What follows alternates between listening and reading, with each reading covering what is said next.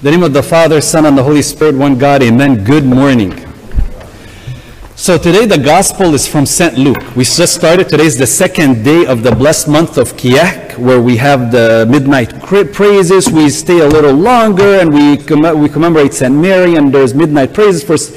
And one of the things that you'll find in the next 3 Sundays, starting from this Sunday, we are going to be reading the Gospel of the first chapter of St. Luke, and the first chapter of St. Luke is going to be divided into 4. And today we heard one portion of the Gospel of St. Luke, and that's going to be what we heard from today is from verse 1 to 25. Next Sunday, we're going to hear the continuation of the first chapter of St. Luke from verse 26 to 38. And then the third Sunday of Kiyak, it will be the first chapter of St. Luke from verse 39 to 56. And then the 4th week of Kiyak, right before Christmas, the January the 7th, we will read the last part of the Gospel of St. Luke. The 4th part is going to be from verse 57 to 80. So ultimately, in the next in this month, four Sundays, we will be covering the Gospel of St. Luke, just the first chapter of St. Luke. So I wanted to kind of spend some time together. Today is Luke chapter 1, and we wanted to know a little bit about St. Luke. And not only that, but hopefully we study really fast what we just heard. Because a lot of times we hear sometimes some things, and maybe we might not know what it means. So St. Luke wrote a third of the New Testament. He wrote the Gospel of St. Luke, and he also wrote the book of Acts. So if you count 24 chapters in the Gospel of St. Luke, 28 chapters in Acts, it comes out to be 52 chapters. He wrote a third of the New Testament, approximately a third of the New Testament. St. Paul wrote the other third. And this is sometimes we forget. We always remember, yes, St. Paul wrote a third, but we also, when you count the Gospel of St. Luke and the book of Acts, you'll find that St. Paul wrote a third of the New Testament as well. St. Luke is a Gentile. He's the only Gentile that wrote in the New Testament. He's Greek, and most likely he did not witness a lot of the things that he wrote about, but because you can see it once we studied, is that these things were handed to him. So let me just, how did he write the book of, and we heard both of them when we were reading the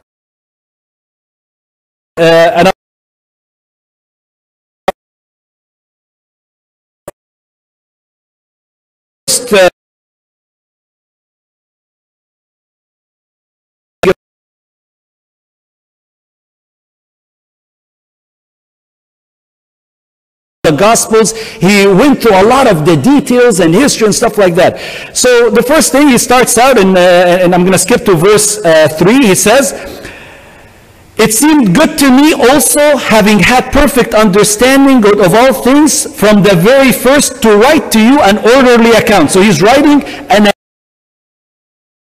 says he's addressing this to most excellent Theophilus. Theophilus, one can interpret, it's a name, one can interpret it, Theophilus is the lover of God, the lover of God. So he's writing it to a person, lover of God. And one we can take it, well, he wrote this to us and we are a lover of God.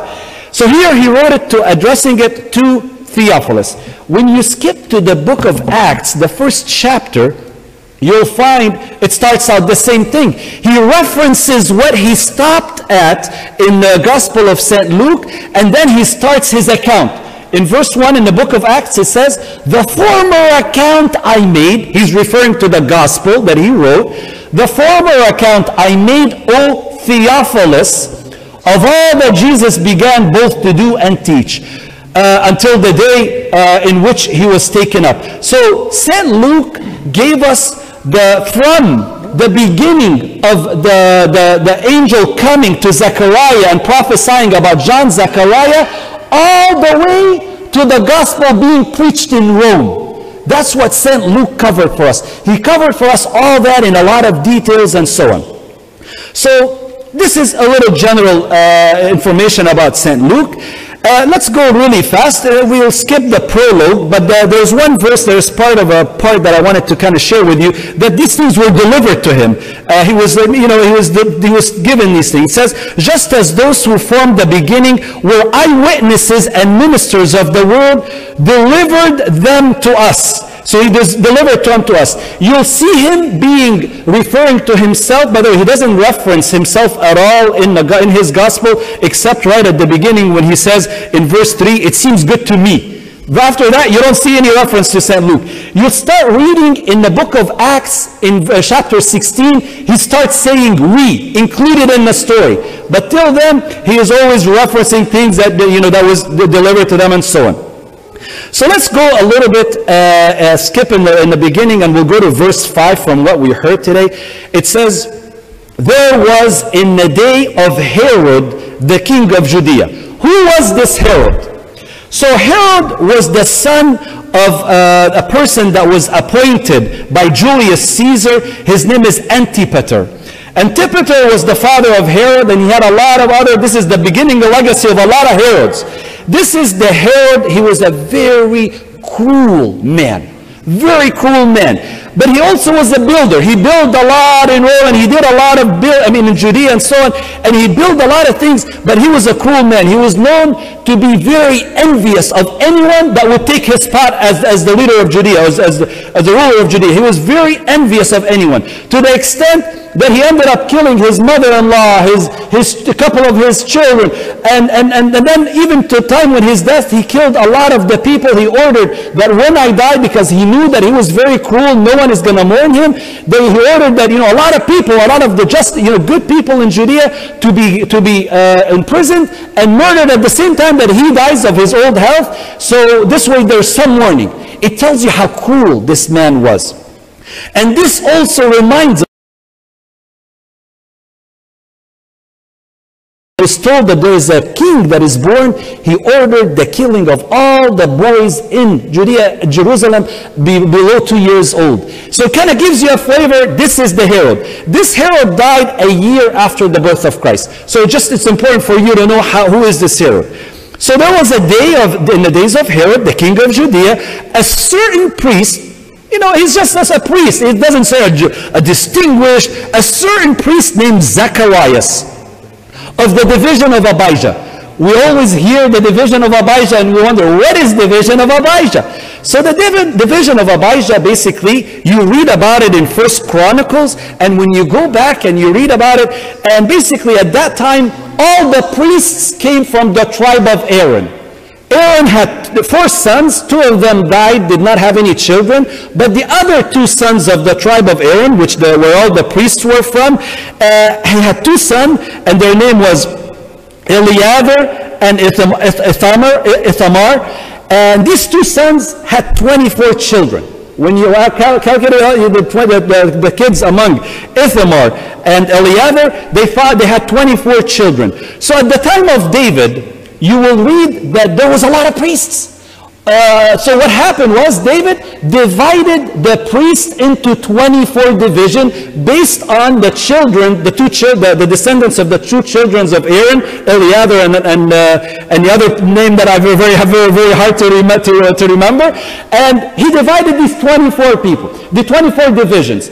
Abijah was the 8th division. Okay, so this is basically, so he was from the division of Abijah, so he was a descendant who is from the tribe of Aaron, and this is Zechariah. So when he's saying the division of Abijah, it's one of the 24 divisions of the priests, and it happens to be the 8th division. And then he goes on, he says, his wife was the daughter of Aaron. So here you know that Elizabeth, his wife, is also a daughter of a priest, because he came from the lineage of Aaron. So it says here his wife was the daughter of Aaron, and her name was Elizabeth. And they were both righteous before God. In other words, God is looking at them and saying, these are good people. They're righteous in the eyes of God, walking in all the commandments and ordinances in the Lord blameless. In other words, they were good example for everyone around us, around them. Zechariah and they were good people. But the thing is, they were praying really hard and they were righteous. It's not like there is something wrong with their spiritual life in any way. No, but they were righteous in front of God. Zacharias is a good priest. He's serving, and he is referred to as righteous in all ordinances. But they had no child.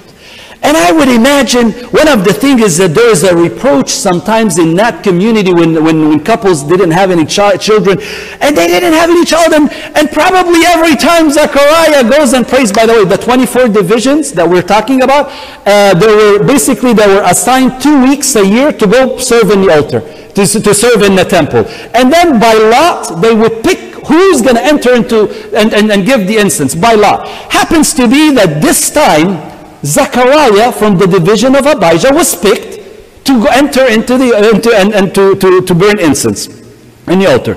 So they had no child, and well advanced. In other words, they're too late for them to have children. Beyond man's imagination. Just like how we were studying Abram on Thursday when we were talking about Abram, and he was a 90-some years old, didn't have any children, but he had a promise, and we'll continue the study anymore. But same thing, barren, did not have any children. Verse 8, it says, so it was that while he was serving as a priest before God in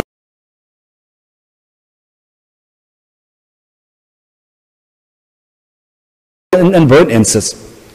So he went into the temple, and the whole multitude of the people were praying outside at the hour of incense. What happens is the priest would come out and bless them. There's in Deuteronomy you find there's blessings of the priest. So they're waiting for the priest to come out and bless them. May the Lord bless you, shine your face upon you, keep you, and so on. So that's what they're waiting for. They're praying outside. Zacharias is inside. All waiting with anxiety.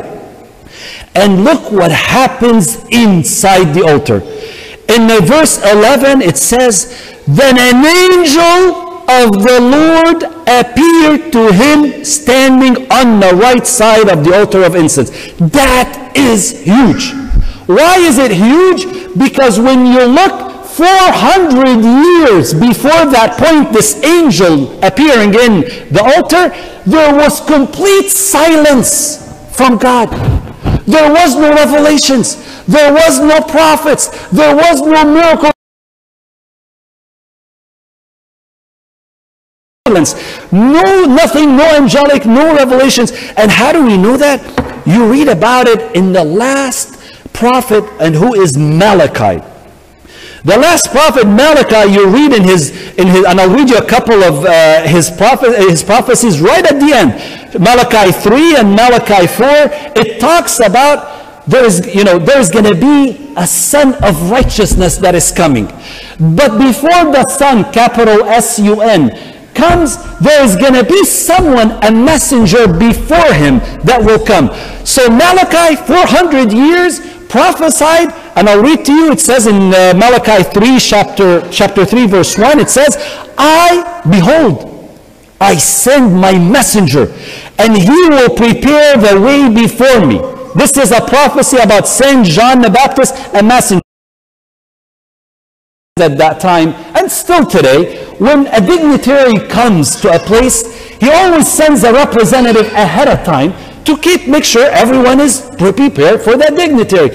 So here we see the same thing, the Son of Righteousness, and we see that in chapter 4 of Malachi in the beginning. It says, but to you, this is Malachi, prophecies 400 years before what we hear about this angel appearing in the altar today. It says, but to you who fear my name, the Son of Righteousness shall rise with healing in his wings. That's about Jesus Christ. And before he says, I send my messenger and he will prepare the way before me. Very clear. Another thing that was written right at the end of the last chapter, in Malachi, it says, behold, I will send you Elijah before the coming of the great and glorious day of the Lord.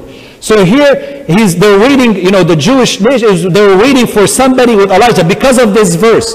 And this is why when they saw John the Baptist, they came unto him and told him, "Are you Elijah? Are you Elijah?" And why we read what we heard today is that he will be coming, the St. John the Baptist is going to be coming in the spirit for prophets. He was very faithful, he was powerful, he was bold, and he was uncompromising, and he was fearless. Even to the most fearless kings and rulers of that time, he said the divine prophecy, no matter who's standing in front of him. And this is how John the Baptist was. Remember when he went to Herod and he told him that you cannot marry your brother's wife, and he was to the leader. He did prophecy about St. John the Baptist that we read in Malachi. So, we heard in Malachi, last prophet told us about there's going to be a messenger, S-U-N, referring to Christ, that he is coming. And now, 400 years of silence. They haven't heard anything for 400 years. So Zacharias in the altar seeing an angel, very feared. Very terrifying. And that's why it says that the angel Vesper and Matin, you will find that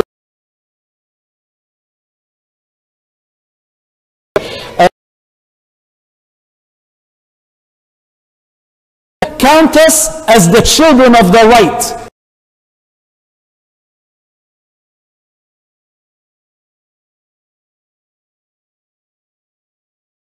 Right, and then the goats on the left. So we're here at the right hand. It's just a kind of remembrance of that. So here he saw an angel standing at the right hand of the altar, and then Zechariah saw him, and he was troubled, and fear fell upon him. Quietness. All of a sudden, there's huge change from status quo, made him fear. But the thing, don't fear, don't fear. It says, look carefully.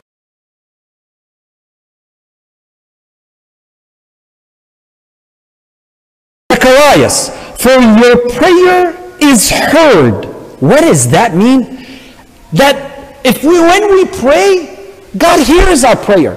God hears our prayer, and He knows that He knows what we need. But the important thing is that we are to also gotta be very patient with God. It reminds me yesterday, HRC went on a fishing trip. So, a very long time, you go and you put the bait. With our culture right now, you expect the fish to hook right away. The one thing that we found yesterday, that it requires a lot of patience. You put your hook, it doesn't mean that you didn't drop the hook, it doesn't mean that the bait is not there. It means that you got to be patient. And at the right time, you'll have the right fish. And we all experience that. And I'm sure a lot of us had a lot of fun. We all experience that patience. And here you see the same thing. Zacharias and Elizabeth put the request in front of the Lord, and they were praying a lot, and they were old and barren. But the thing is, when the prayer was answered, they were surprised. And one of the things that you'll find, that when Zacharias was told that his wife is going to have a baby, it was like, what? But Zacharias, you've been praying for this for many years. What surprises you? Sometimes we always want God to respond to our prayer right now. But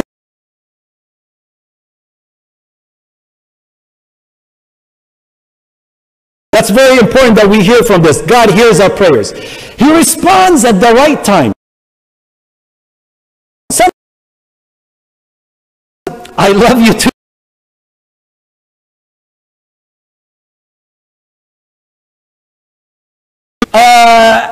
You're eating a hamburger or something in front of him, and it smells good, and the baby's not able to eat food. But then he wants to reach and he wants to eat. What do? You can't hold back. No, son, you're not ready for that yet. And you know what? Sometimes our God loves us and cares us, and we sometimes may not be ready for that right now. He knows what's good. So sometimes he says, no, I love you too much. And then sometimes when you look in hindsight, you'll find that you ask some things for God, and then time passes, and God doesn't respond and did not give you what you're asking, and you say, Lord, thank you very much for not listening to me, because you end up with something bigger. Another way of responding is that, yes, son, I heard your prayer, but you have to wait. You have to wait. You have to be patient. And he did that to Abram. He did that to Abram. Abram, I told you, he gave you the promise. Your children are going to be as the stars and as going to be the sand, the dust of the earth. And you just have to be patient. But sometimes we tend to go out of God's will and say, oh, okay, how about this, Lord? Let me help you. Since you're not answering my request, let me help you. And that's what we saw Abram do. Abram and Sarai decided that, God promised us, we have children, we're old, we're barren, but you know what? How about if we go out on a limb and have this idea? We start working on our own minds and says, and Sarai comes up with the idea, how about Hagar, my servant, why don't you